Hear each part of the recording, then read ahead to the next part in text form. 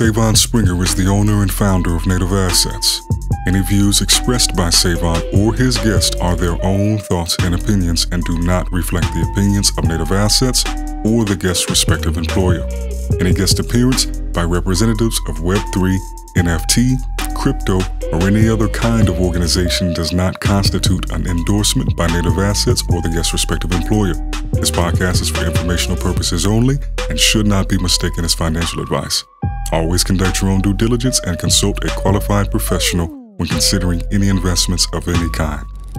Great day, great folks. Thanks for being here, checking in for another episode of Native Assets. And today, we're back in the creative bag, right? We've had some technical guests, but the technicals, the creative, you really need both sides of the equation to get things done. And the gentleman sitting right here before me, you've definitely seen his work. You may have seen it on OpenSea. You may have seen it on the cover of Time magazine. You could have seen it all number of places. But today we have Durk Van De Meer, the world builder and art director for Aku World. Durk, welcome to the show. How are you doing today? Thanks for having me. I'm doing really well. It's a beautiful day today. Yes, yeah, and it looks like you're somewhere warm, man. Yeah, actually, I live in Curaçao. Do you know where it is? Is that in Brazil? No, it's close. It's off the coast of Venezuela. It's a neighboring island of Aruba, so it's in the Caribbean. Nice. So yeah, I've been living here now officially for 2 years. Been coming here a little longer. My girlfriend lived here, so it was. I had to move, which was a good deal for me. Nice. What's probably your favorite part, other than your lovely partner? What's your favorite part about the area? Well, I mean, it's tropical island. It's like what's not to love? Yeah. But for me, I don't really go out in the full sun like during the day. Then I'm usually just like in the house behind my computer working. But I really love the evenings where it's just like in the summertime. But that's, of course, here always. It just stays nice and warm, and you can just those warm evenings. I really appreciate those. Heck yeah. Well, I appreciate you bringing those warm island vibes for the show today. If you could, Durk, just set the people up, let them know a little bit about your background, how you got involved into the NFT space, and then what it means to be an art director for the Aku World project. Right. Well, I kind of sipped through this. I went to art school when I was 21. Took a lot of years for me to realize that computer would be an interesting medium for me. It was like already like 29, 30 when I started making digital art. Started out in architectural visualization, where I learned a lot, but I felt I wanted to do more creative stuff. So over the years, slowly got more into level building, kind of for games, for VR, environment building, but also kind of a 3D generalist, doing some character art, also like concept art. Just kind of like doing everything that I thought was interesting. Freelancing in that, and then kind of fast forward to the end of, I think, mid-2020, through Twitter, I got introduced to crypto art, as we used to call it back then, which we would now call NFTs. Got connected to a really cool group of digital artists, people that until that point had only been able to make money in in entertainment, movies, and games and stuff like that. But now we're able to sell their art actually as standalone art. So there was a great vibe in that group, and I met a lot of cool people there. One of those people was Micah Johnson. Micah Johnson, former Major League Baseball player, that was doing a series of paintings. I'll just quickly explain what he did. Making a series of paintings where he was painting young black kids wearing astronaut helmets. Anyway, he wanted to create a little character named Aku, and he needed a 3D artist for that. So that was me.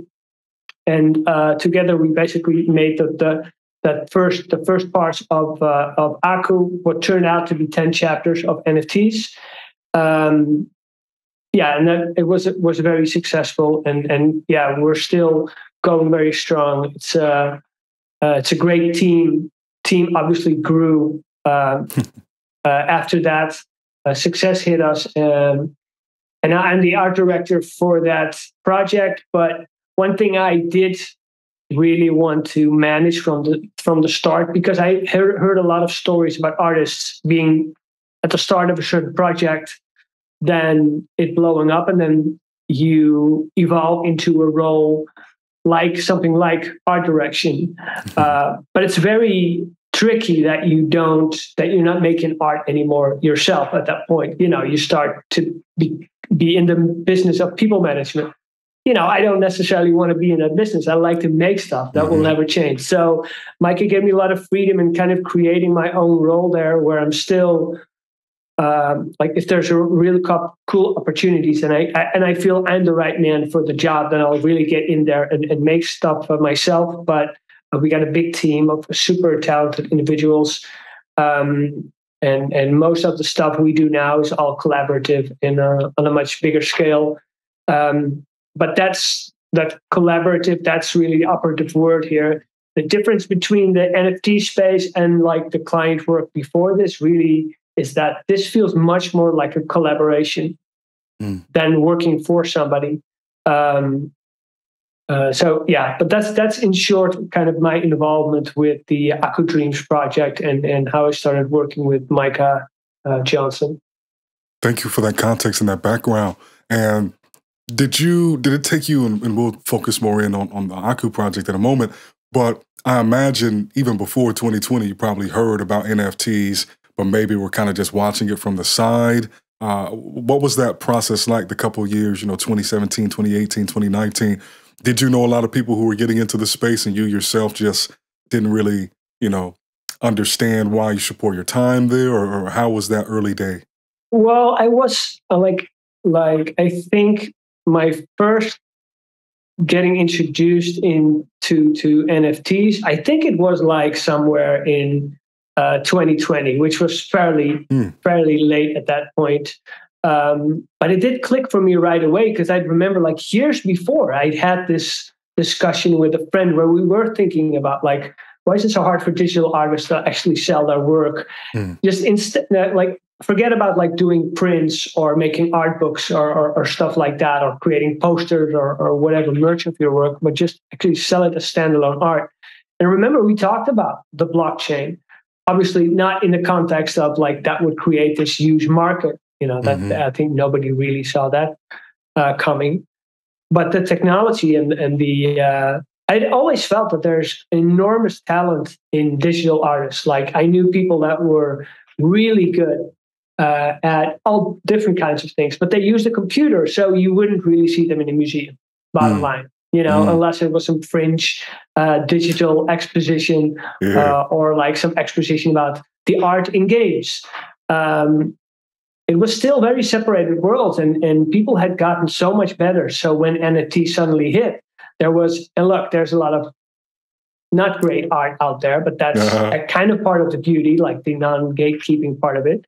But so many super talented artists now are emerging because of NFTs, and that part will always be the part that I think I like most about NFTs, like the empowering of the artist. But there are obviously many more sides to the whole business currently.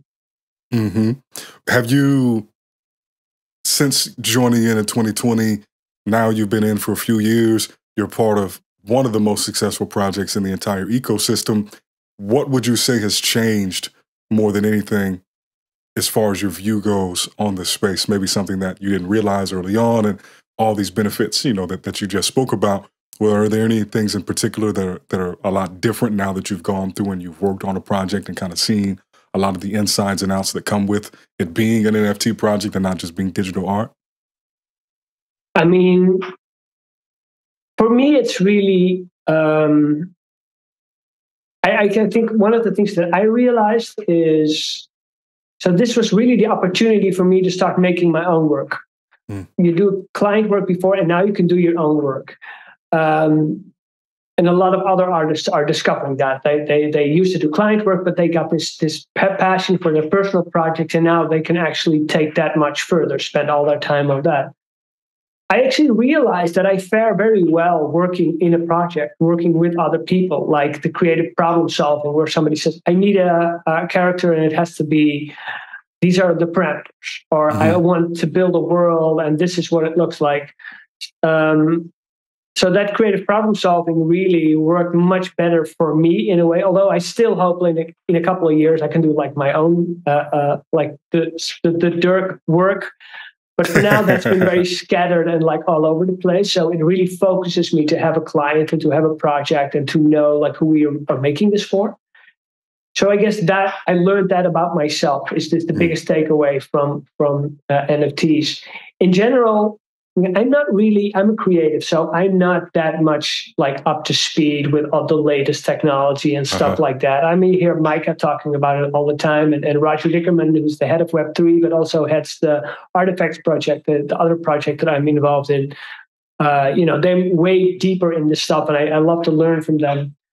But I've decided early on, like my job is to make art, and I'll focus on that and do that as best as I can, and also not listen too much to the noise, because every now and then I'll step into a Twitter thread and think I'm adding some positive information, and it's a nuclear bomb that goes off. That's so I try to steer away from that a little bit.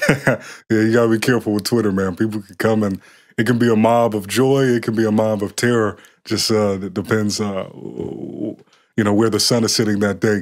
But it's an exercise that I do to like actively not respond to certain things, which is a skill that you're like, you read something, you have a comment in your mind, and you do nothing, you let it go.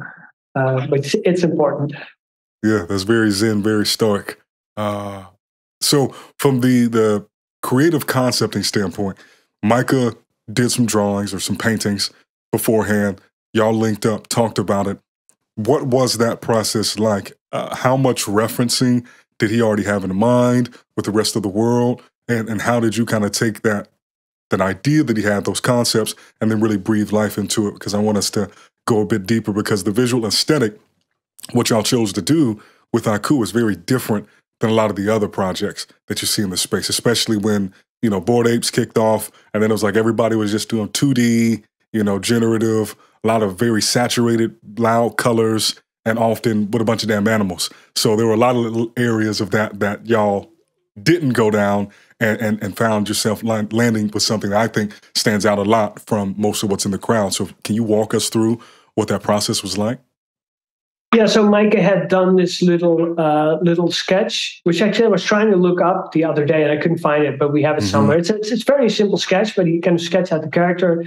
Then I turned it into 3D and I just made some choices. And what we immediately discovered that we are on a lot of things, we have like synchronicity. We're on the same page. Like I chose a simple, like the primary color palette for Aku, where it's the yellow backpack, blue pants, and then the red heart, and then the t-shirt is white. That's very clear, readable. And it's exactly what he had in mind. Which I don't think we had even discussed that, but things like that make it very easy to kind of iterate with Micah. So just made some renderings and then adjust some things. You discover some things, for example, like if a young kid would actually wear an astronaut helmet on realistic size, it would go over his shoulder. So you need to find a visual balance where it still looks like a cool character, but you're going to stretch reality a little bit there. And I think immediately Micah wanted to do 3D because he understood that he could do paintings and drawings, but 3D will take your character into the metaverse. So if you want to do AR filters, or you want to have a horizon where you want to do games, or whatever, then 3D will be the medium. So to immediately have that aesthetic kind of be grounded in 3D is then, that was kind of just a logical choice. And also for myself, because, there are many different ways to render animations, but I've been using game engines for a long time. So like Unity, Unreal, basically software you use to make real-time 3D. You make games, but I use them for animation because they're so much quicker. You can have a real-time feedback on your lighting, on all these things. So that's what we started using right away. So even those first chapters, even though they're like videos and like pre-rendered videos, they all come from game engines.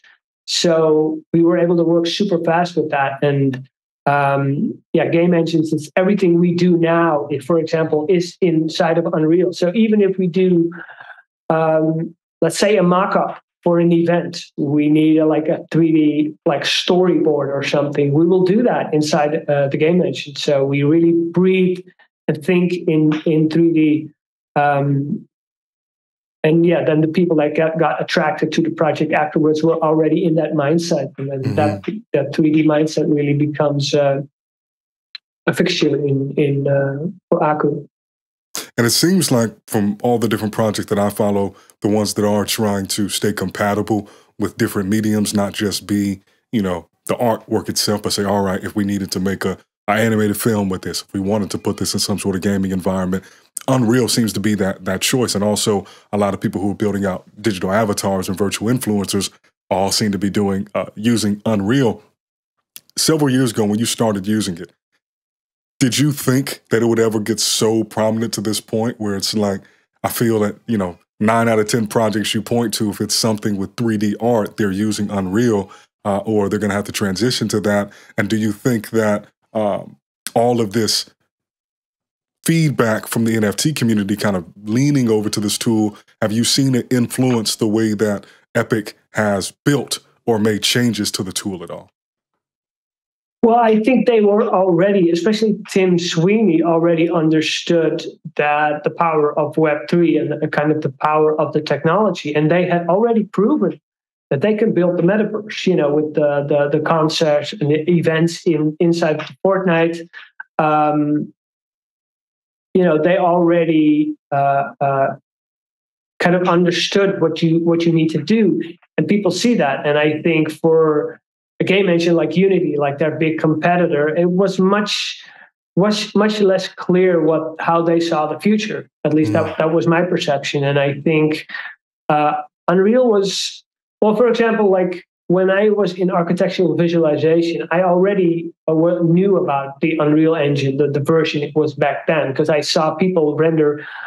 There was a guy named Kulala, I think that was his YouTube name, and he went viral with some Unreal footage that looked super realistic. At least if you look now, you see it's not. But back then, it blew our minds. And all us 3D artists at that time were rendering frames. That means that you're creating an animation with thousands of frames. Every frame takes like 4 to 5 minutes to render. Oh, hell. And so you let it run for 2 nights, and then you get back, and then you realize you made all the chairs bright pink. And then light bounces off, and it's totally unusable. I like super frustrating, a very intensive workflow. So we already saw, or at least I saw then, like game engines, it's where it's at when it comes to animation, and like a full blown, especially if you want to iterate quickly and you want to be able to have a scene, it's already done, it's animated. But now let's take 5 minutes and turn this into a night scene. You can do that. So that was already super powerful. And then like virtual worlds, I got into like when I started to work in VR. I made this virtual space called Maranga that I worked on for like 3 years, just in my own hours. That was a Unity, but that was just because most people that I could work with knew that it was a different community. But yeah, I think I could have never connected it to NFTs or like that Web3 technology because I didn't like I didn't know about that. I didn't understand it. But that is it's a powerful piece of software. Yeah, I think I've been like boring people for over 13 years with talking about how that software is going to change everything. And it's already doing that. There's a lot of special effects that's going on that people don't even know are built in real-time render engines. Sometimes custom engines, but Unreal Engine gets used a lot. If you do you know the series The Mandalorian from like the Star Wars universe? Mm-hmm. They use all their backgrounds. They use the Unreal Engine. that's all real time lit, and they use some like custom version of it. But basically, the architecture is the Unreal Engine, and they really get to enjoy all the benefits of like iterating quickly and being able to just like try things out. And real time. I mean, if you get me started on it, I won't stop. No. I think it's good because I've never created anything like a 3D design or anything like that, any sort of animation. But I used to be super into games when I was younger. Like I was running back and forth to GameStop to, do the buy 3, get 1 on the used and trade joints in. And I'm like 6, 7 years old doing this. So I've, for a long time, followed the progression of the hardware, the graphical processing, and, like Crysis. For some reason, I thought I could buy that game and run it on a Dell laptop because I didn't understand, the video card. I just saw how dope it looked. I was like, why would anybody not have this game? But I think you kind of showing, how much you know about it, how long you've been on it is good for anybody who may not already be using the engine and is maybe holding out for some reason. Might typically be because they have already built a skill set up using some other tool, and they're like, all right, well, this works for what I'm doing, but they're maybe not realizing everything I'm seeing. There's this massive tipping point where it's like most things are going to be built using Unreal, and unless the government steps in and says, hey, like there has to be something other than this one tool, because then they can, they control the whole market. I just don't see why somebody wouldn't use Unreal at this point from my, outside looking in perspective. So. Yeah, no, for sure. It's, and it's not just like, I just mentioned some like really practical and like cost effective reasons why you would want to switch to Unreal Engine in things like animation. But it's also, I think the primary reason that I started building it or started like working in it was that I was doing these renderings of these houses, and they were static still. Sometimes I did animation, as I just explained. That was a huge hassle. And I was always like longing for like, I wish I could just like walk through this environment. Just to see, just walk through this building. And then in early days, I was really looking hard for like solutions. But then Unreal Engine back then, and I think I even looked at it earlier, it was so rough. It was so hard to get into if you're not a developer. If you're just an artist and you don't know programming, it was so abstract and the interface was not inviting at all. And we've come such a long way. Now you can basically, the skins around it, the user interface is so much more appealing. So whenever I hear somebody say, yeah, I'm too old to get in Unreal, or I've built up my whole skill set somewhere else, I'm like, you're standing on the shoulders of giants. You're like, you can dive in at a point where you don't have to deal with all those headaches you used to deal with. Headaches you used to deal with. And that's what I tell young people. I mean, you should be really lucky. You can just you want to build a world for this thing, you download the SDK, you could just use your own engine, you can put it online, you don't even have to, if you want to build a virtual world or you want to build a game, you can use a platform like VR Chat or Roblox or something. You don't even have to, and that's where your traffic comes from. Be on their servers. You don't have to pay for the bandwidth and a lot of those things. It's just like it's become so much easier for creatives to get into the world of I mean, gaming is too restricted a term, but yeah, I think you know what I mean. Yeah, no, definitely. So shifting a bit back over to some of the art related to these projects, and it doesn't just have to be Aku, but had you done any generative collections before you got involved with Aku and Artifact? Yeah, I actually got, before I met Micah, must have been, I'm not even sure, 5 or 6 months before. I have to look it up. I applied for Super Rare, which was a site that I really liked. I thought it really looked good, had a kind of a museum quality to it. It was a kind of slick design. They got admitted. And so I started posting some work there. And I was already thinking like what's going to be my thing? Because, you got to be like you can't really be all over the place. So like I was like, what kind of specific niche? What's the thing that I really like to do? And then I already decided there that although most of the art was stills or video, I was going to do real-time 3D objects. So you can go on Super AI, you can find my work. They're like these 3D GLBs. You can rotate them, and now you'll have virtual galleries where you can place them as sculptures.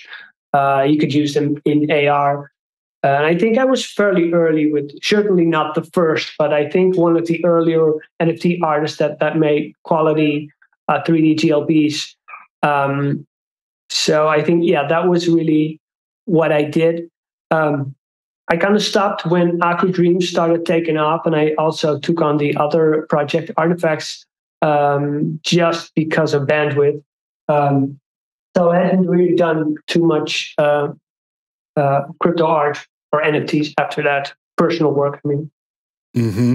And what was the process like for you to have to go through? Because the thing with the 2D art strikes me as simpler to create a generative collection, because the way the layering works, it's a lot of the things involved in it are more static than you might find with the 3D work.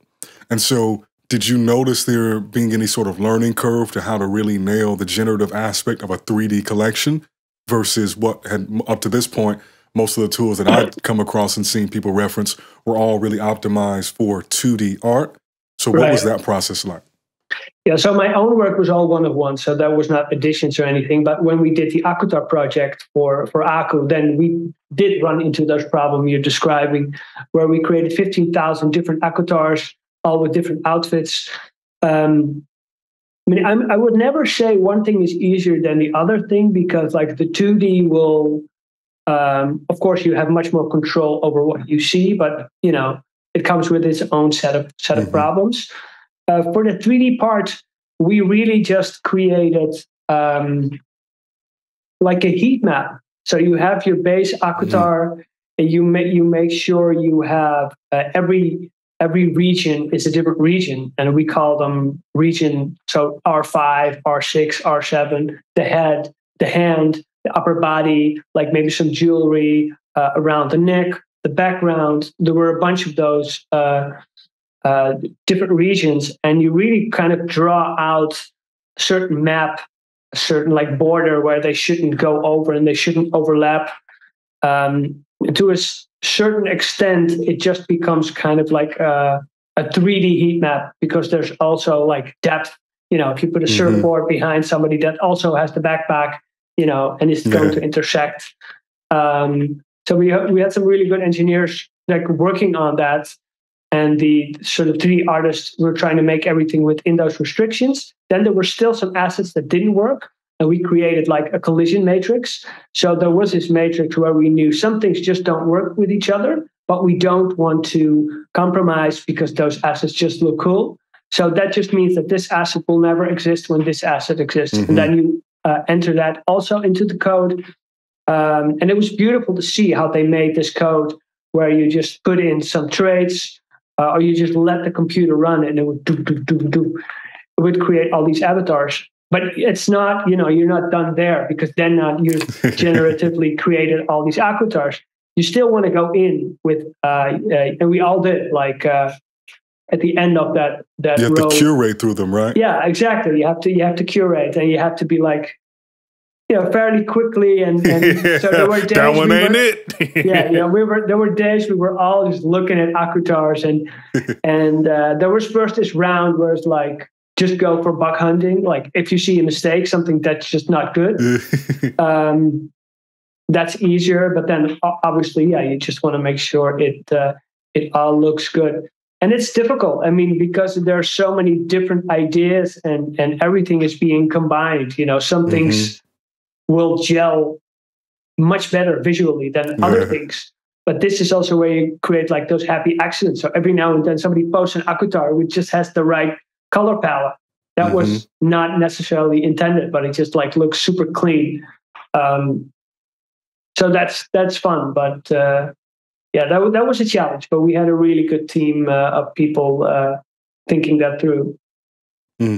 Now, I was thinking about the the Visa Accelerator program that you all were accepted into, and trying to think to myself about in what ways that changed your role and empowered you in a way that was different than prior to being entered into that. Because typically, when people enter into different accelerators, you get some degree of counsel or advising from somebody in the space. But then a lot of times, too, you get more resources to be able to execute. So in your role, did you see that translate as having a larger team, which meant that you could start to either go through certain tasks faster or start to explore more things at one time? How were you able to leverage that program to level up your art direction? Yeah, I mean, I wouldn't say anything like directly connected to that, just because we have there's so much opportunity coming our way. There's so much stuff also that doesn't happen, and that I'm really not that aware of. I still have the kind of privilege that because I started with Micah, I have direct communications with him, and I really get to sit on the art side. Obviously, he and now Summer Watson, who's part of the company, have to make decisions that make sense business wise. But yeah, you get to just if something is needed for something, then we need that. If some things are very expensive to do yourself, but if it justifies the end goal, we'll make it work. So that's always been the mentality. So I've never really been able to connect it directly to we were part of this and then that jump to that, because I'm just so focused on the creative part of things. Yeah, fortunate to not have to think about that or think about because at a certain point, a lot of people want to do a partnership with you, but you can't say yes to everybody. You have to be selective. And I'm the worst person, because if you come with me with a great idea, then immediately I'm like, yeah, that's cool. I want to do that. That sounds great. But no, you have to be more methodical. So usually when it gets to me, it's already been signed off, and there's we know where the money is coming from for that thing, and we'll know the scope. So yeah, that's as much info on that as I can give you, I think. I imagine there's a pretty big difference feel-wise with the work that you do with Aku versus Artifact. Are you also a creative director, art director at Artifact? Yeah, it's interesting that there's a bit of symmetry there, because also that project, Roger has founded the project, and I was the first person to collab with him and get that started.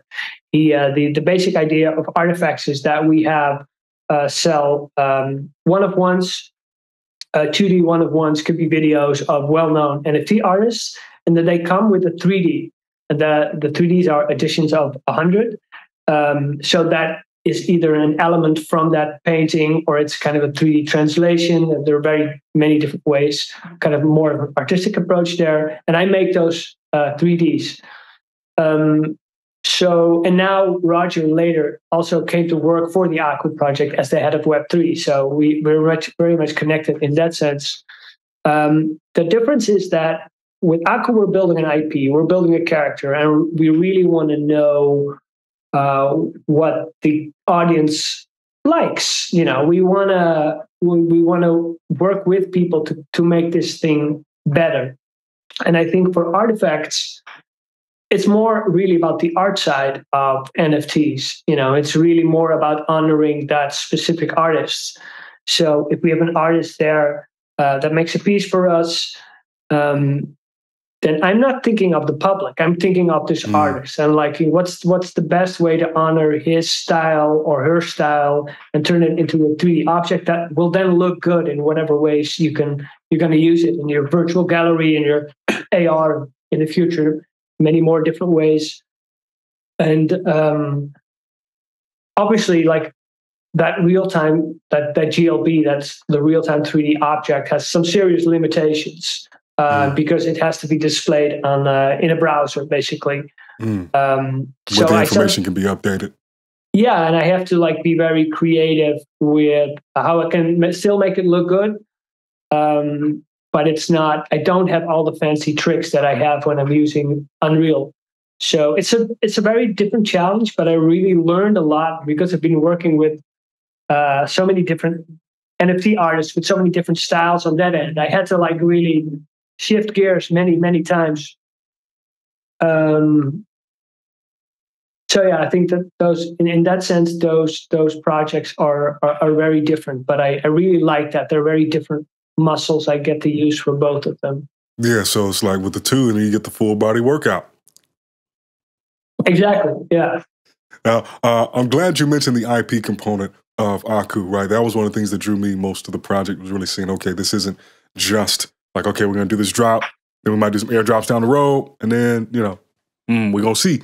We're really thinking for the long term, and I imagine that there was that may have been more new for you, whereas a lot of the work you did prior, and I could be wrong, obviously, but what was the shift you had to make when before you may have been working on more so projects where it's like, hey, I'm doing this project, this might last, a year, this might last 2 years, whatever it is, but ultimately I have a scope, I deliver to the scope, and I'm done with the project, versus when now every decision that you're making, you have to think, okay, this trait or the way that this looks, or the way that this feels has to endure and has implications on anything else that we bring in the world and how we need to style that. And all right, if we have the necks a little bit elongated versus the shoulders, then we now have to carry that aesthetic through to the rest of the world or bend certain things. How has that helped you grow as an artist when having to take more of this holistic, long-term approach and remember that this is going to bend itself to different mediums at different points in times? Great question. Yeah, I think that what I really learned or more like realized is how hard it is to create a character that everybody loves. Like, it's kind of lightning in a bottle.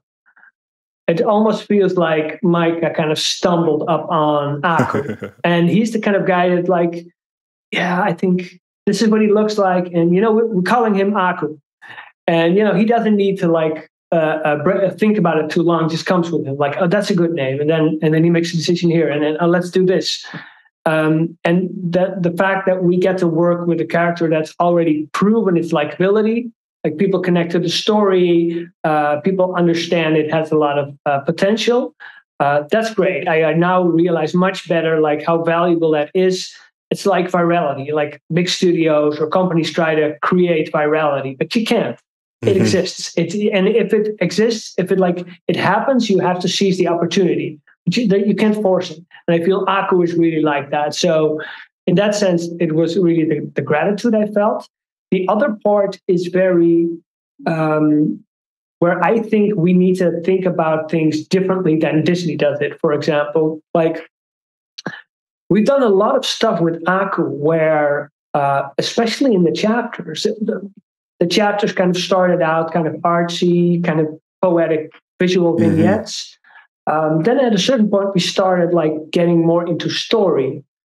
But then we also had a discussion, Mike and me were like, the series will come, the movie will come. Is this the place where we were already want to do that? Because the danger is exactly as you mentioned, you paint yourself into some kind of corner and then you feel super restricted.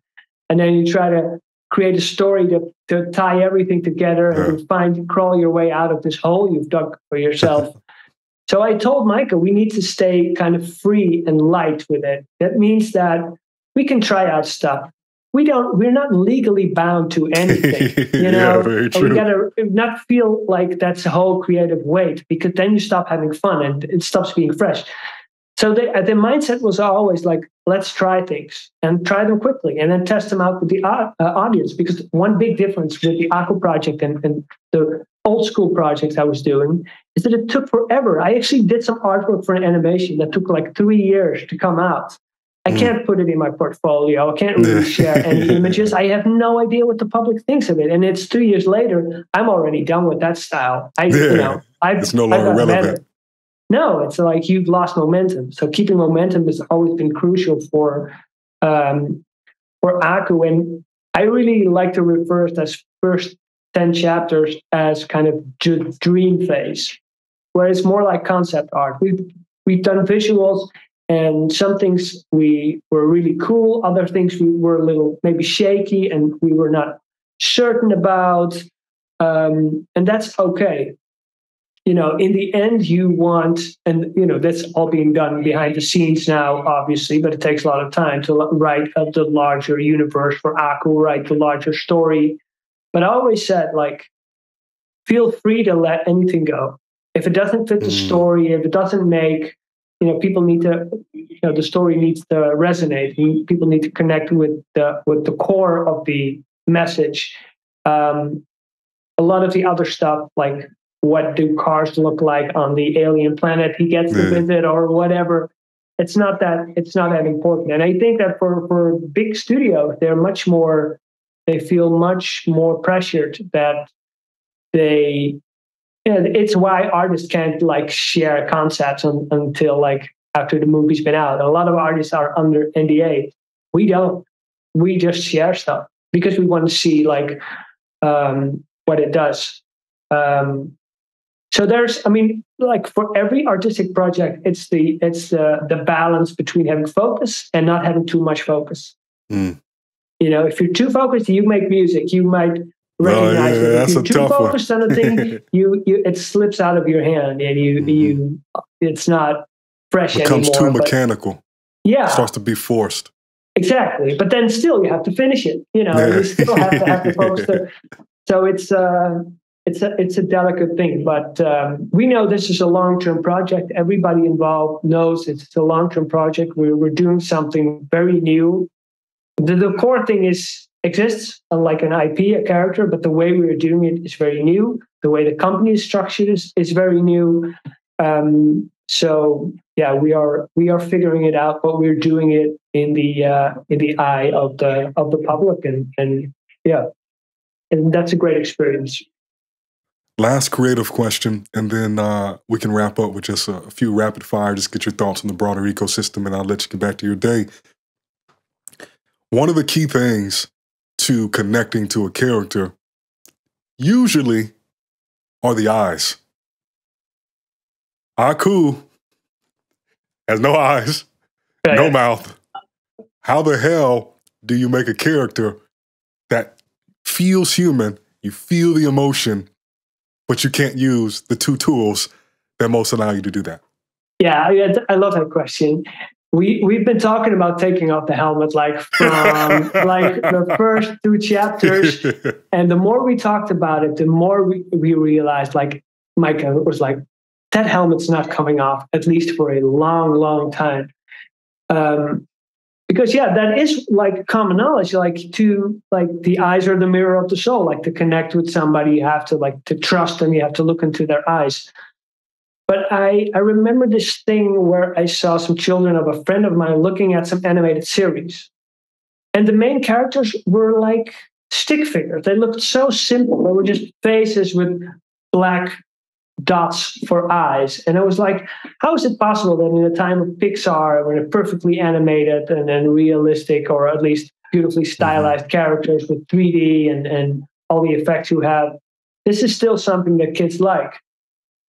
And I think it has to do with projection. You project something in the character that you see, and in a way, because Aku doesn't have a face, and also, maybe even more importantly, we've never heard him speak. We don't. He's very mystical. He's very kind of open, and that allows for a lot of interpretation and a lot of projection. Now, how do you deal with that when you do turn it into a movie and you do turn it into a character? Does it mean that in the last chapter he does take off the helmet, and are people then going to be disappointed to be like, oh, I thought he was going to look a little different. Yeah. These are all things that I'm not going to say we've figured them out, but yeah, what you just described is just also one of the things that we learned, and I think somehow Micah intuitively knew starting this, because we were making. I do remember when we were making the first version, I did ask him, do you want the visor to be transparent? So we see a little bit of a face. And I think he was pretty convicted, had a strong conviction from the start to be like, no, it has to be fully reflective. And then the reflection itself gets, you can play around with that. There's a lot of fun stuff you get to do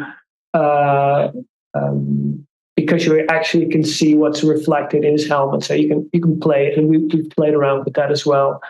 So yeah, and that's one of those things that you can't really like focus group this and be like, because nobody would say, oh yeah, that's a great idea. Yeah, let's never see the kid. But then when it organically exists and it connects and it resonates, then as you said, like when you're making art like that, that if you're not a little bit less focused, and then these things can just kind of pop into existence. It's hard to really explain it.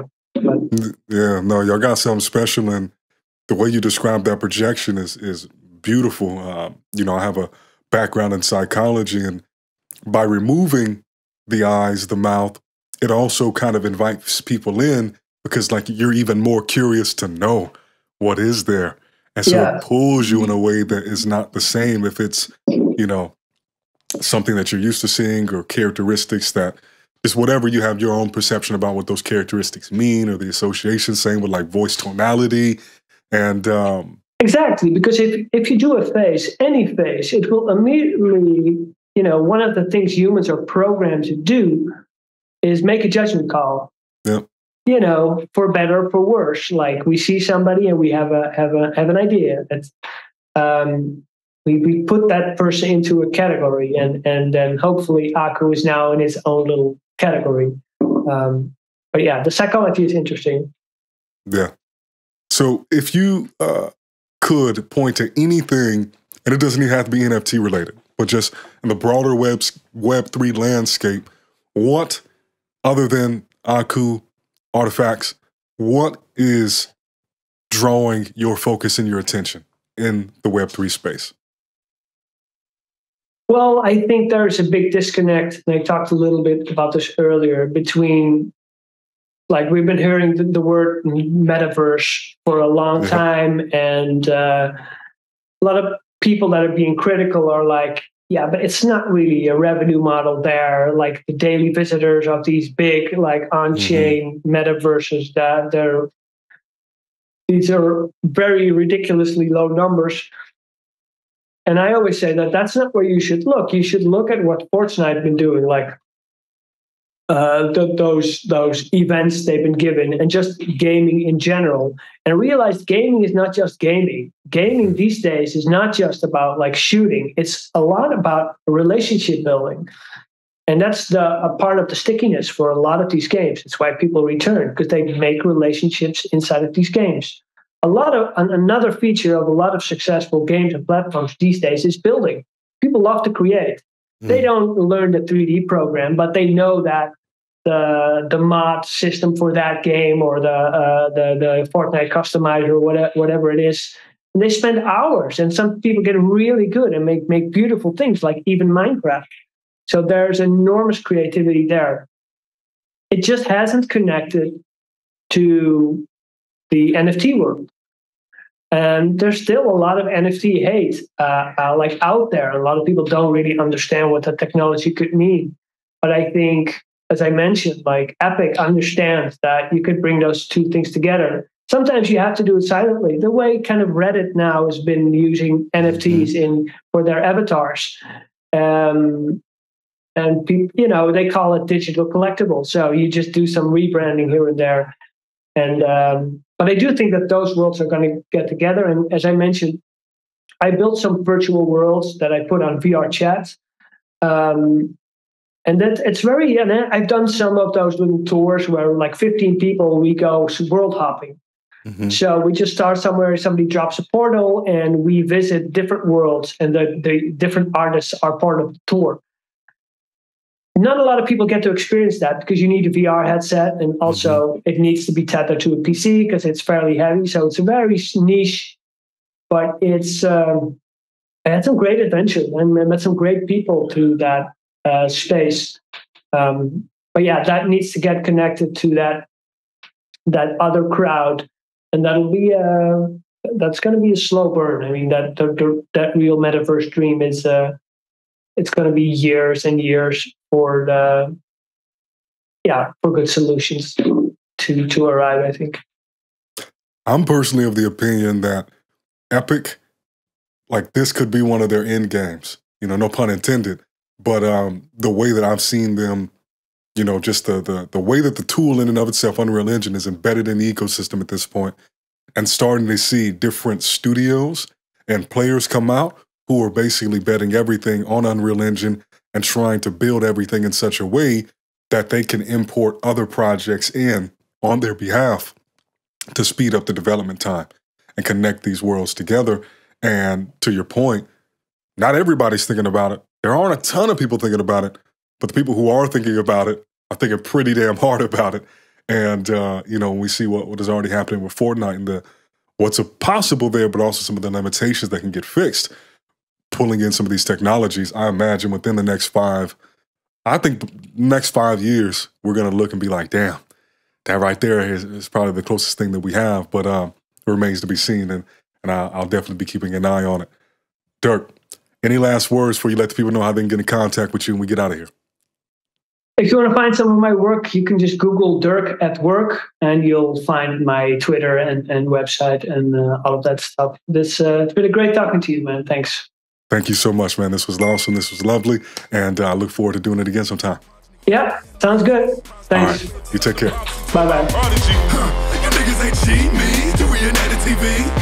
I'm a real life shot calling. You niggas just shoot at the breeze. I can shoot at your knees. 1 cap, 2 cap, my cat. Go black, producing near Artifex. Sketch a skeletal around the map. See, I terrorize like it's getting more. Cause I theorize at higher tempo. But you been on in my modo. I'm a ran dive in the get roll.